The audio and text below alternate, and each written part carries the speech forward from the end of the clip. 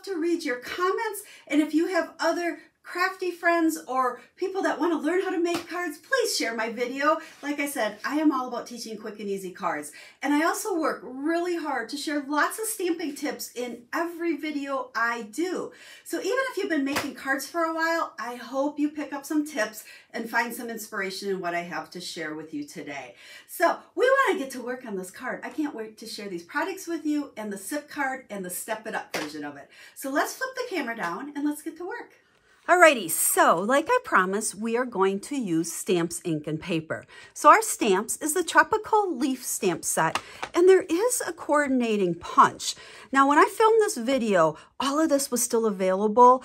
In the event that you fall in love with this and maybe the punch might not still be available, that's okay, because this leaf is actually really easy to cut out using a scissors. Punch just makes it fun and quick and easy.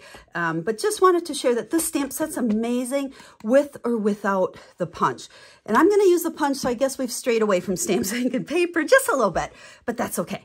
And then we're just going to use 3 ink pads. I got Granny Apple Green, Old Olive, and Early Espresso, and then some very vanilla cardstock. Remember, I'm all about quick and easy, plus using minimal supplies to make fun cards. So if you buy your cardstock in 8.5 by 11, what you're going to want to do is take a sheet, cut it in half, which means 5.5. And that will then give you 2 cards. Or if we're going to just make one of these becomes what I like to refer to as our card base. Oh, that doesn't work very good to cut it on or fold it on there, does it? So there is the card base for our card here. And then for the card I'm going to make, I'm going to use this piece, and I am going to cut a little bit smaller than 1/4. So we're going to make this piece 3 3/4 by 5. And this will be a layer for on my card. Okay, that's going to go right on here. And then I have this piece that I like to refer to as my scrap, because this is where we're going to punch or cut out some of our images for our card. So we'll just set that aside, and then we're done with our paper cutter. So we'll move this. So we will start out by stamping this layer. Now, a lot of the cards I make, you'll notice I use Designer Series paper. It just makes a great background. But because we're limiting supplies here, we are gonna essentially make our own background paper. So for our layer, I'm going to take, there's actually 2 different size leaves. You could use either. I'm going to just take the smaller leaf. And we want this to be kind of a subtle background on here. So I'm going to use my Granny Apple Green. I'm going to ink it up, and I'm going to go 1, 2, 3. So the 3rd time it's going onto my card. Now notice I spun that card. When I do this, I want these leaves to kind of go in different directions so they look very random. Okay, if I wasn't spinning the card, I'd have to be moving my arm really funny, or these leaves would all go in the same direction, and we don't want that, okay? So remember, we're just making a background. Now, when you do this on a layer, make sure that you're getting all these edges, okay? We want this, you know, coming off the edge there. We want to fill it up really good. Let's see, let's get that one going that way. Don't think too much of it. I find if when you're doing this random stamping, you think too much, it'll make you crazy. Okay, so we've stamped it randomly. We've got like the 3rd stamping of that ink to get a much lighter shade because we want it subtle. And then I'm going to take the, what we call it, the veins of the leaf. And this time, same ink pad, Granny Apple Green. We're going to go on the scrap paper just 1 time. And we're going to turn this around and around and around. And we'll be doing this. Now, you probably wondered, where did I get this stamp set from? Because you don't see it in a catalog. This is part of Stampin' Up's online exclusive offering. Back in March, they started releasing products that would not be in a catalog, but that you would only be able to view them if you go to the Stampin'Up.com online store. Oh, look at, I didn't stamp it on scrap paper first. See how much darker it is? Yeah, doesn't matter. But I'm talking and trying to stamp at the same time. So you have to go to stampinup.com and you will see these along with quite a few other products that are only visible in the online store. It's just kind of fun because it's allowing them to give us more product in between catalogs. So make sure you go check that out because this really is kind of a fun stamp set. Now, we're almost done with our background. I have my random leaves on there, but I still have a lot of, I call it white space, but in this case, I guess it's vanilla space. And I want to fill this in pretty solid. So what I'm gonna do, let's just flip this over.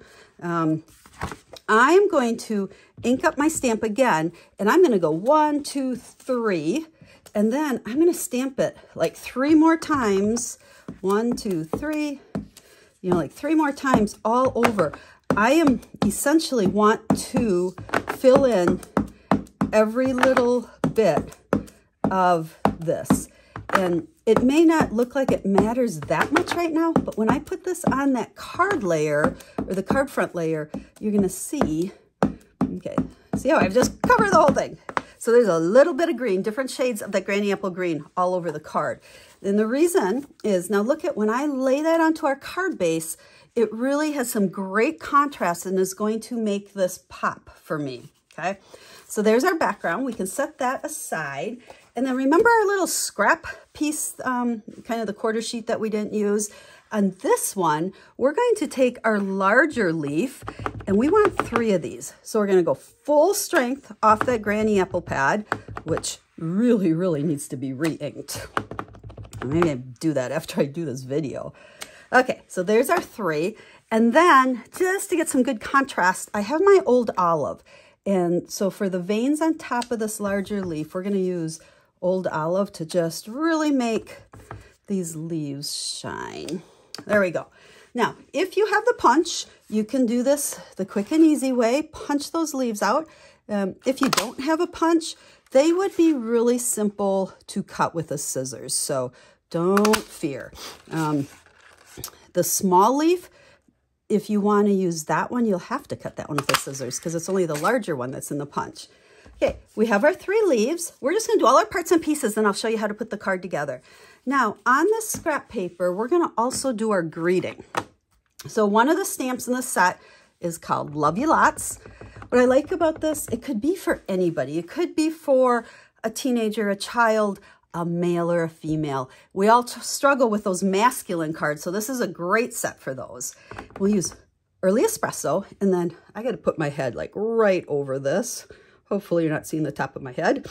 And I'm stamping it right along the edge of my scrap paper. Now let's move stuff aside a little bit here so we don't get ink everywhere. Grab the paper cutter again. And now I'm going to put it in the paper cutter, use just the edge of my paper cutter here as my guide. Let's see, the light's making it kind of hard there. And I'm going to trim this down to size. So with greeting layers like this, I find it so much easier just to start with that scrap paper, stamp it, and then trim it down rather than trying to cut it and then center it and all that fun stuff. Okay, I think we are ready to put our card together. So we have our card base here, and then I'm going to use my Tombow multi-purpose liquid glue, fondly called green glue. My favorite adhesive, but you use whatever works best for you. You know, I find people really have a love-hate relationship with the liquid glue. Usually if you hate it, it's because you probably put too much on. It does not take much. You don't want it to be gooshing out the edges. And recently I had one of my team members ask, you know, what am I doing wrong that my paper always warps? That is because there's too much glue. Your paper should not warp at all as long as you're using a cardstock. When you use that, that just means you got way too much going there. Okay, then let's grab our dimensionals. You know, everybody needs just a general glue adhesive of some sort. And then dimensionals in my book are an absolute must. This will just allow you to pop things up, and it gives your quick and easy simple cards lots of dimension. So we'll go ahead and put Love You Lots right there. And now with these leaves, I'm going to put 2 dimensionals on each, and I'm going to have them kind of up at the top there. And you'll see why here in a second. Because I want to take these and kind of stick it under my greeting there. I want to make sure I'm not hanging over the side of our card there. And we'll put, oh, we got one's there, one there. Okay, let's put 2 more on here. And then this one, I'm going to stick up here. Let's go about like so. And then the third one, we can go ahead and kind of overlap them just a little bit. Let's stick this one in like that. Okay, quick and easy. Sip, stamps, ink, and paper, plus the cheater punch. Now, we always want to finish off the inside as well. So what we will do here is let's just, again, keep it simple. Let's go back to our granny apple green, and let's just do 1 leaf, 2 leaves. Gosh, my English is bad today. And then we'll do the old olive and just go on top of those. And then there is, I like these, the little XOXO. So let's go in early espresso and just put that down by the leaf. And there is our easy card. Oh gosh, and I had ink on my hands. Look at, I smeared it. Sorry about that. So there is that card. Now, what I want to share with you, how you can take this simple card layout and step it up a little bit without a whole lot of other supplies. But the more you get stamping and you want to go beyond just the sip, it's super easy. So let's set this one aside and let's make another one. So again, I'm starting with a piece of Very Vanilla to make my background. So we're going to go 1, 2, 3, 1, 2, 3. And I'm going to do the exact same thing that I did before. You know what? Did I use the small leaf or the big leaf? I don't know on the last one. We're using the big one on this one. But I'm going to do the exact same thing. We're just going to speed up the video here. Okay, we've got all the big leaves on there. And then let's go ahead and take that smaller one. So let's get a piece of paper here. You know, when you're doing this, if you keep stamping in the same exact spot, this ink will get kind of wet and it won't take off the ink to lighten it. That's why I'm kind of keep switching my pages here. So now we're going to go 1, 2, 3, and then 1, 2, 3. We just want to fill, oh, that time I did 2. Fill this whole thing in. Okay, there we go. Everything's covered on that. So we're kind of going the same way we started before, but now you probably didn't notice on camera, this piece is a little bit larger than what I had there. I think it's a whole 1/4 sheet actually, because what I want to do is use this die, and it is called the Radiant Stitches dies. There's several dies in here, but what this will do is cut out my layer for me and give me some really fun stitch texture. So I'm going to go run this through my cut and emboss machine, and I'll be right back. Check it out. Can you see all those fun stitches on there?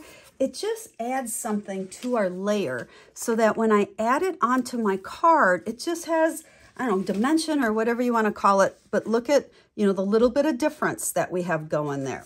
So now we're going to do the exact same thing with our 3 leaves and our greeting. And then when we go to put this card together, we're going to add a couple other things.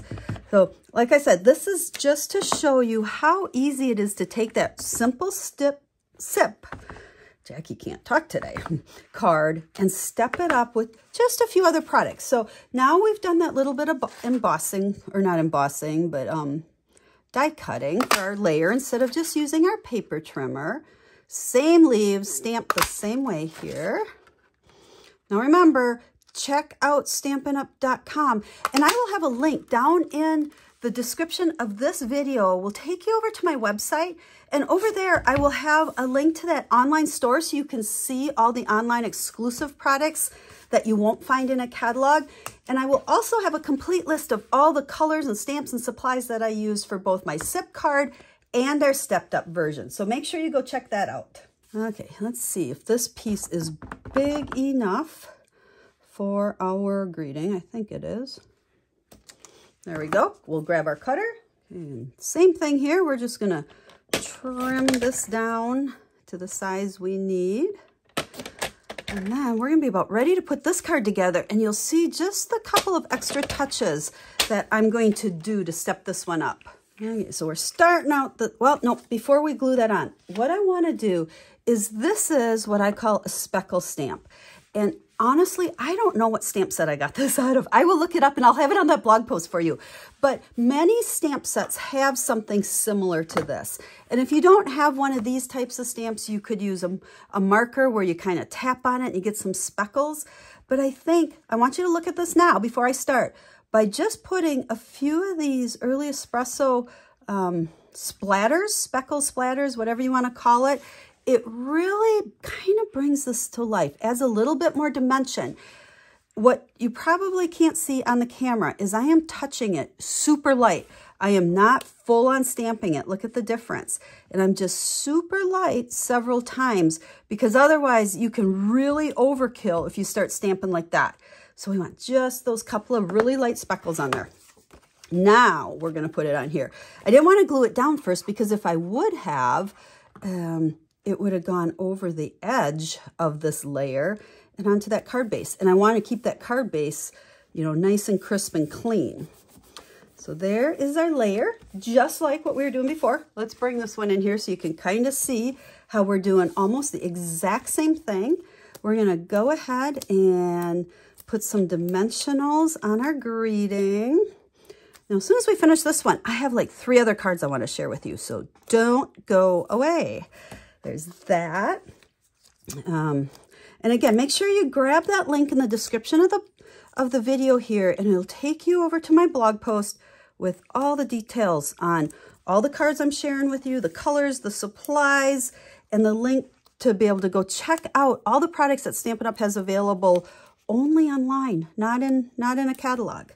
So that's new for them. So I'm trying to get the word out, make sure people know that there's other things other than the catalog. Okay, so there, dimensionals are flying, people. Okay, so far, the only thing different we've done is added the speckles on there, and then we cut that layer with a die instead of just the paper cutter. So then next, we just want to step it up a little bit more. I love linen thread. As if you follow me, you know, I really feel like this is almost one of my card making trademarks. Just about every card I have gets a little linen thread bow. So when I tie it, I kind of play around with it. I'll pull one a little bit smaller than the other. So just, I think the reason for years now I've used so much linen thread is because it's easy to tie. And I'm just kind of getting those tails going down that way. I cannot tie a bow in ribbon for the life of me, but this linen thread is just easy to tie nice little bows. Now, we already talked about adhesives. You need either your seal or liquid or whatever you like. You need dimensionals. And the other type of adhesive that you really need are the mini glue dots. Now, I use these primarily for adding things like the little bow. So let's here. And because it's bigger than my center of my bow, what I like to do is just use my fingers and kind of fold it in half because I don't like it sticking out. And we can go like so, and we're going to just pop it down by that one leaf. Okay, can you see how just adding a bow adds a lot to it? And then the final thing we're going to add are some embellishments. Now I have the brushed metallic ones. I'm not 100% sure if these retired with the last catalog or not. They might have, but it doesn't matter. There's so many different, just kind of generic type embellishments. Grab what you have, add 3. Everything's better in 3s. I use my Take Your Pick tool, the putty end. Just you saw how I picked those up.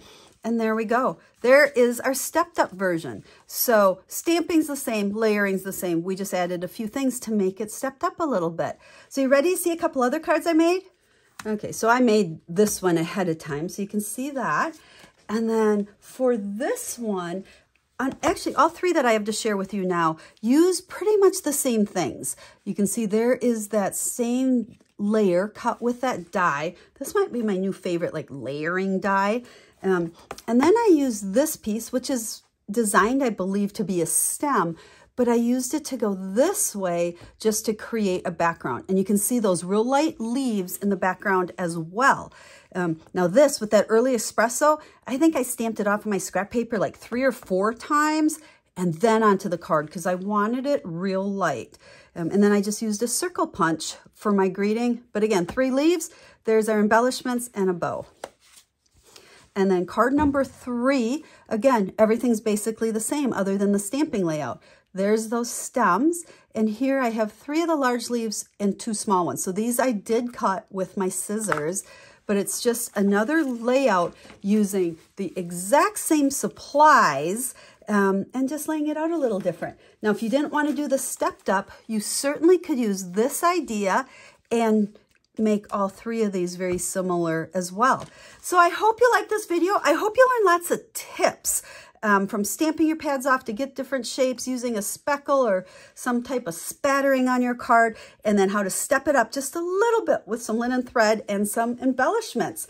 So make sure you hop over to that blog post and check out all the information I have over there for you.